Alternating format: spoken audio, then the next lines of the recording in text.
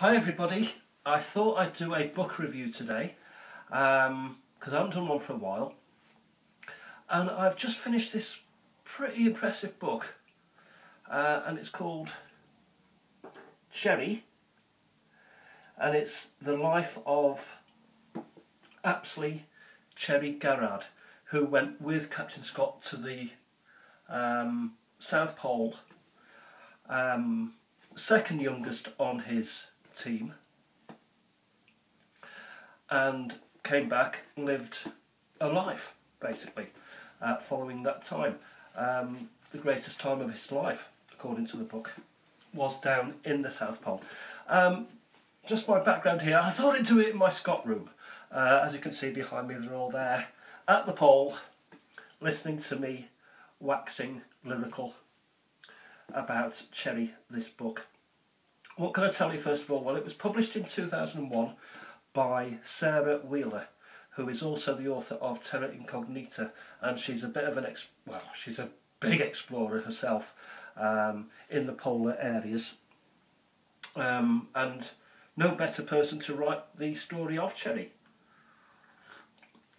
And a very, very interesting book it is. Now, it's divided really into a number of parts, but two main ones. His adventures down in Antarctica, and his life subsequent to that. And before we get into that too much, I must tell you that I like a photo, and there's lots of nice photos in here. Most you will have seen, maybe one or two you wouldn't have seen. But it does give. I like a photo in a book, especially the books that I collect are generally around Antarctica and the South Pole and that expedition. So I do like photos within them. What else can I tell you? What's a paperback? It cost me a couple of quid on eBay. If you want a good read, you can pick this stuff up. And I've collected a lot on eBay. And it soon mounts up, and it's been described, the book has been described by the Daily Telegraph as magnificent, and by the Guardian as superb, and accomplishes what only the best biographies can, so says the Times. And at the front it has a photograph of the great man himself, Cherry, and he was a great man actually. Now, I was expecting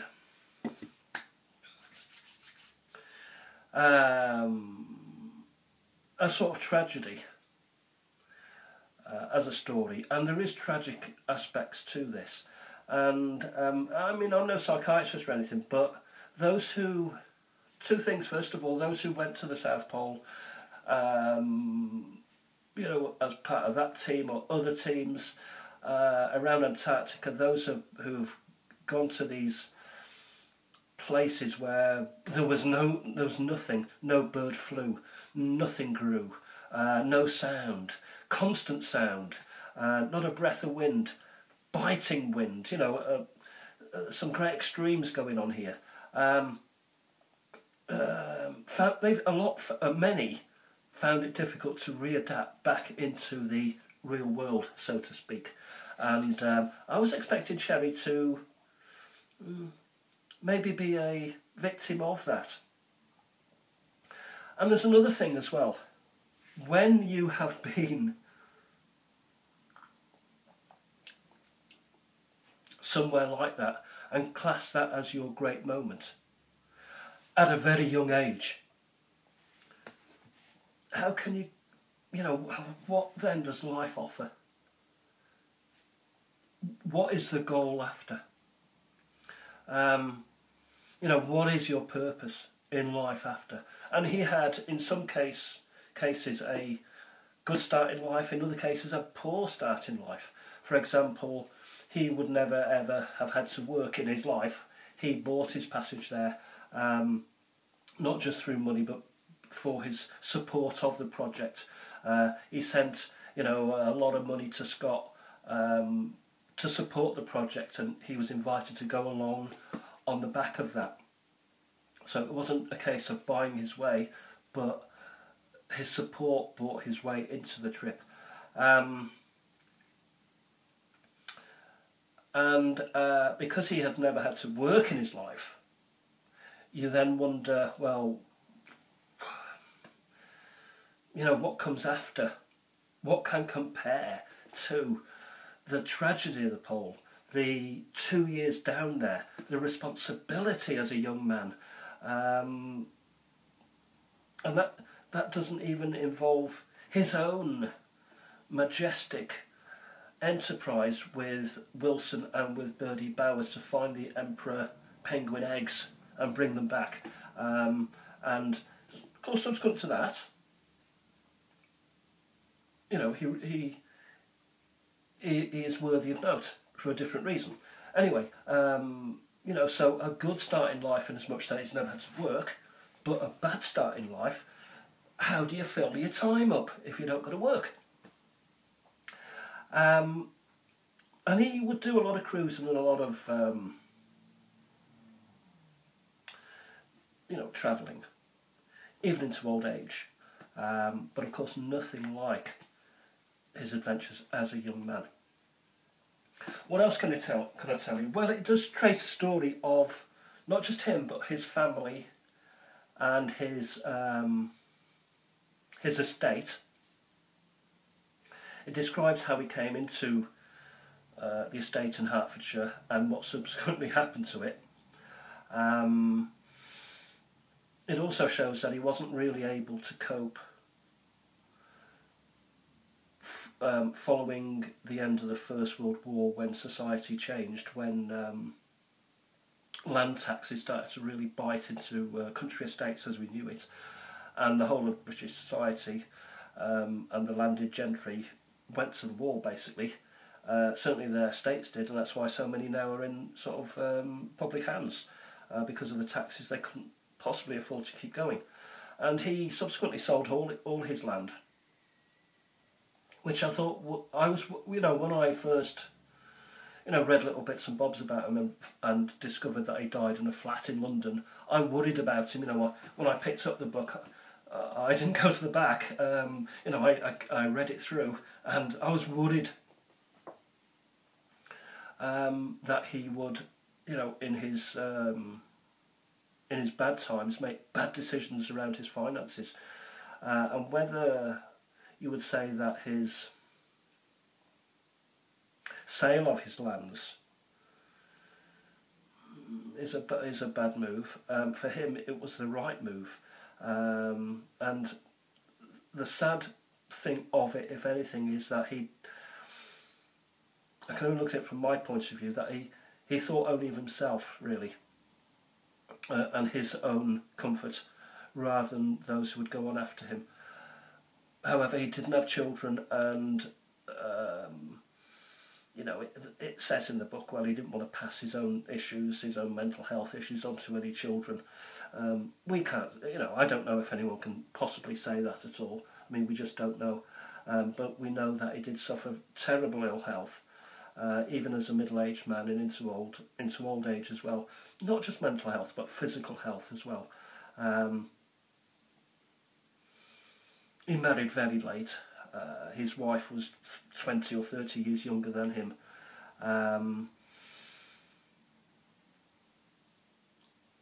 So having said all that about his estates, you know, was he getting ripped off left, right and centre? He was very careful around money. He did have a very good estates manager, and his investments and his portfolio was well looked after also. And also, the strange thing is that he may have not have been as well known as some on the trip, particularly these five here, who are very well known, because they perished. He was well known in two other areas. First of all, his book on Scott's adventure.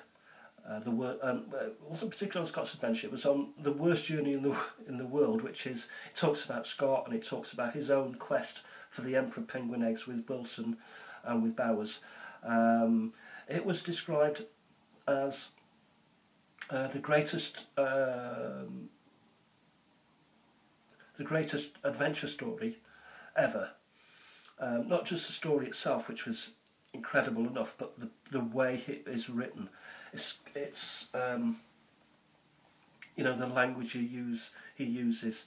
I've got the book in paperback only, but it's you know, the English literature of it, second to none, and is therefore the greatest tourist book, if you will. It's been described as a tourist book ever, even to this day.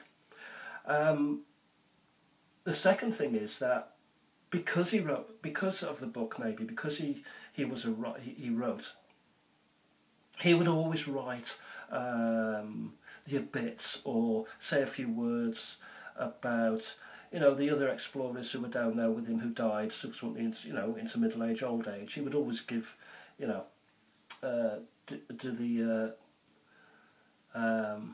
obituary for them. He was called upon to, he took it upon himself, but he was called upon to do that. So he had a great interest in writing, and he also had a great interest in books, and he collected books. And one of his earliest books was by Dante from the 1400s. So he bought wisely. These books, you know, were priceless almost. And yes, he did have a flat in London, and he sold other properties, some in Swansea, some in Hertfordshire.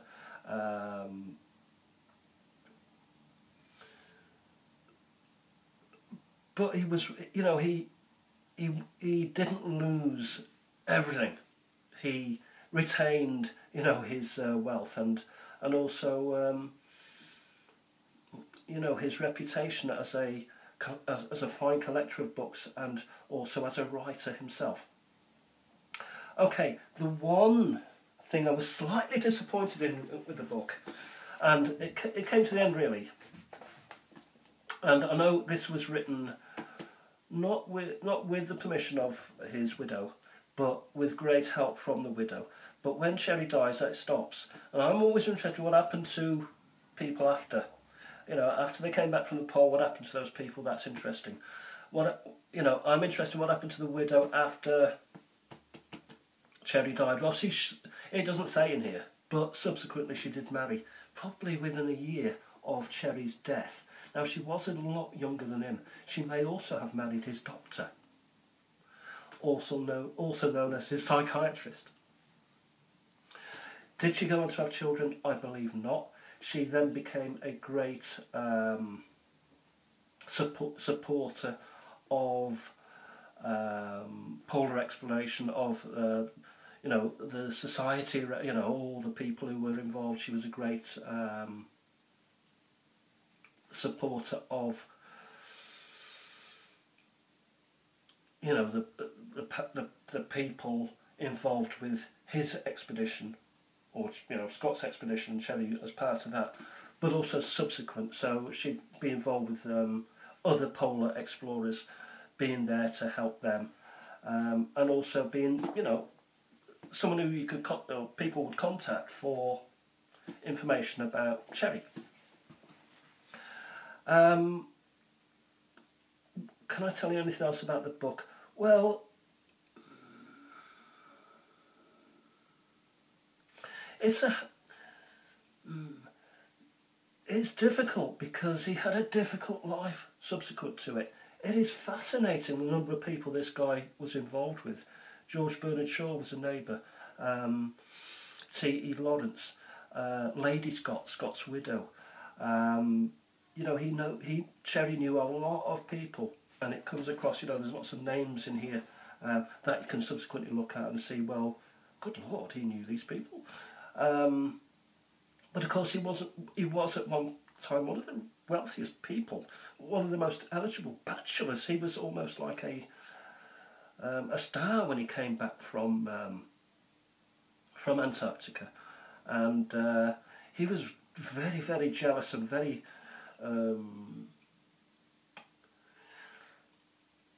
protective of the party of the the Scots party and on the exhibition as a whole, and anyone who would criticise it or not see it as he would see it, he would challenge that. What is interesting is that he eventually did fall out with Lady Scott, according to this book here, when Worst Journey in the World came out, which, by the way, still sells really well today. But she thought, she was critical of it because he doubted Scott in some way within the book. You know, it wasn't like the gloss over that some people are saying happened with books on the subject. And Lady Scott then, having read Cherry's book, went cool on him, and she asked a former MP called Stephen Gwynn to write, according to her view of things, to not challenge but to have a different slant on, to oppose Cherry in some way. I think they sort of retained cordial relations, but Cherry was a hard man to... It was difficult for him to mix freely and openly with people. He's a very isolated man, and so it's difficult to say whether they actually fell out or whether they ended on bad terms or good terms. Difficult to know that really, but it points really to the whole ethos, or the whole slant of the book, which is you have a very happy, go-lucky, brave, strong, determined, full of the joys of life, wonderful boy, but coming back from the Antarctic and following the First World War, in which he served, a completely different character altogether. And the book really does. I think he would like some of the book. I'm sure he would be quite crotchety about other parts of it as well. And I'm sure he would like to, and there's information in there that is not given. Former girlfriend's an example. A very private man. So to have written a book about him, which tells almost the whole story, is quite an achievement by Sarah Wheeler. I do recommend it. It's a great read. It's easy to read. It's a page turner. I didn't want to put it down. I didn't want it to come to an end either. There's a lot of notes at the back which you can really dig into, and also a jolly good index, and family mentioned in there, and it's if you're interested in Antarctica and you're interested in those times as well, and if you're just interested in autobiographies, this is great, or biographies I should say, this is a great book. You need it in your collection. So I hope you've enjoyed this. I've rabbited on 18 minutes 38 seconds. Bye for now. Bye bye.